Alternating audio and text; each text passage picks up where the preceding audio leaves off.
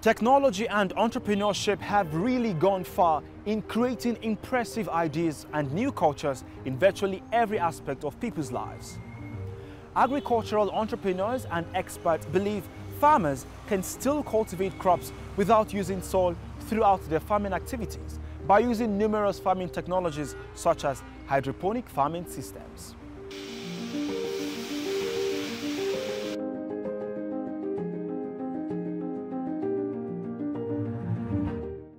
Hydroponics is derived from two Greek words, hydros meaning water and ponos meaning work.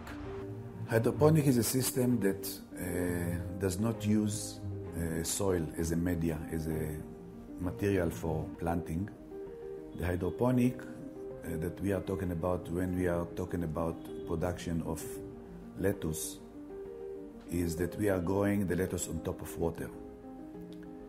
In the advanced agriculture of today, we don't need a large area to produce a high yielding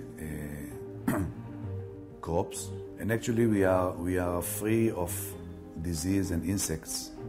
This is why we are using the hydroponic inside the greenhouse. Soilless production, it's against the norm because people expect crops to be planted in soil, but soilless production of crops kind of helps in improving your precision and knowing exactly what you're getting.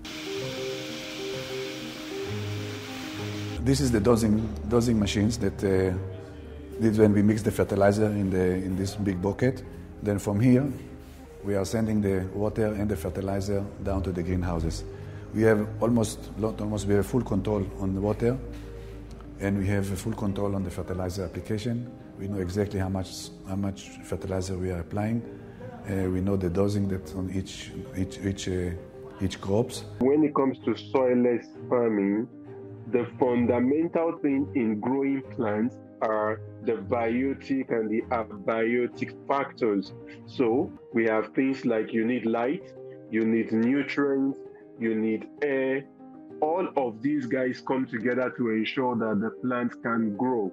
So whether I am providing these nutrients with soil as the additive that is holding the nutrients together, or the nutrient is inside water, or the nutrient is in the air, the plant does not really care. What matters to the plant is I have access to nutrients, and once there is nutrients, the plant will grow.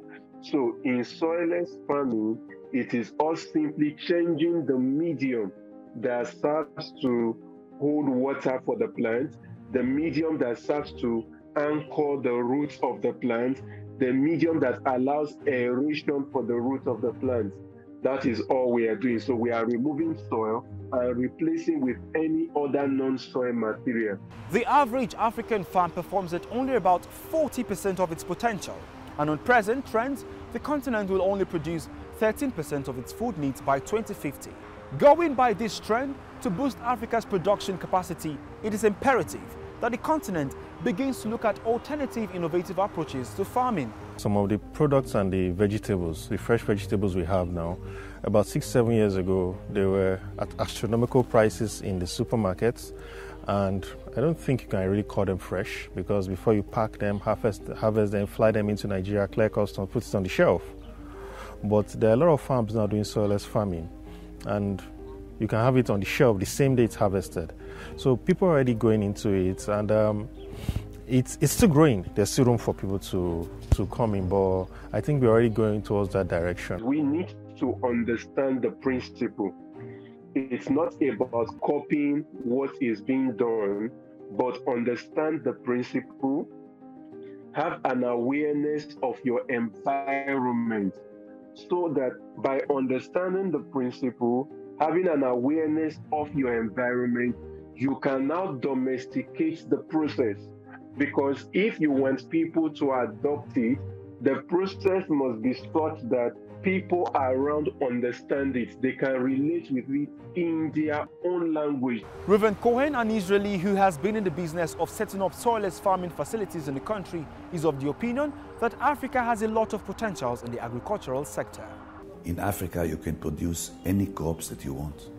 Even in Nigeria, if I would take you from the down south to the tropical area, to the middle belt, to Mambila Plateau, to the Sub-Sahara, there is no crops in the world that you cannot produce in Nigeria. The opportunity here in Africa is more than any continent that I know. Let me tell you, I'm coming from Israel. The first time I saw pineapple is when I came to Nigeria. And the first time I saw papaya, it was in Nigeria here. We don't have it we have our own temperate crops, but I never saw it. In Africa, you have every crops that you need, that you can produce in the world, you can produce it here. In the hydroponic, first of all, it doesn't need so much land. If I will have to produce 81,000 lettuce on the ground, it will be a lot of hectares. Here, I can do it in 400 square meters. So, the difference is very, very much in a matter of maintaining, a matter of costing of production, because I don't know, I didn't calculate it before, but if I need to produce 81,000 head of lettuce in a year, I'd certainly need few hectares of land to do it. We want to close that gap between the farms and the city where we want to sell our produce. And in closing that gap, hydroponics gives us the chance to do that, because we also need to remember that when civilization gets to a place, the cost of land becomes astronomically high. So whatever I want to do in the land in the city must be profitable enough to compete favorably with the environment. So I cannot have the normal conventional farming in the middle of Lekki. Even if those in Lekki, the people in Lekki do not complain, you realize that I will not make enough to be able to sustain a farm in Lekki, but hydroponics gives us that. You can predict your yield. It becomes a bit more precise. You can design your farm to work like a factory. Like if you have a hydroponics, you can get someone that says, I want 20 kg of lettuces every week. You can then plant that in your hydroponics and you get almost to the T what you planted. The yield, the number of heads.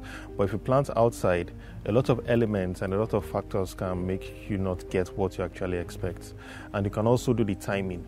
In a hydroponics, for example, you can be precise. You can even say, okay, every week we're harvesting X, Y, Z. You plant towards that and you minimize all the external factors that can make you get something else.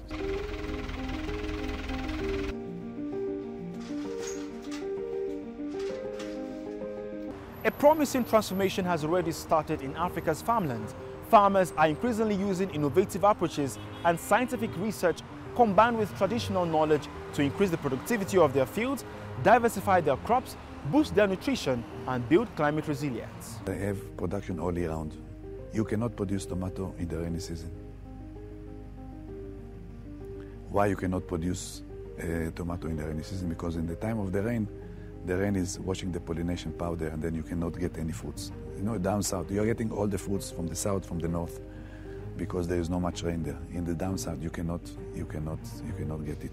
So when you have a greenhouse, this protected area, you can produce any crops all year round. It doesn't matter if you see there is rain now. It doesn't bother me. If they will have tomato outside, I almost get nothing out of it. So it gives us the option to produce all year round. If you're doing farm commercially, not subsistence, you're dealing with people that, for example, if you take a contract from a restaurant don't want to put something on the menu, and when clients come, they say, sorry, we couldn't give you your salad because Blade Farms didn't fulfill their order. That's not an excuse the restaurant is going to give. So that you can have consistency, your suppliers can rely on you, then it's good, it's better.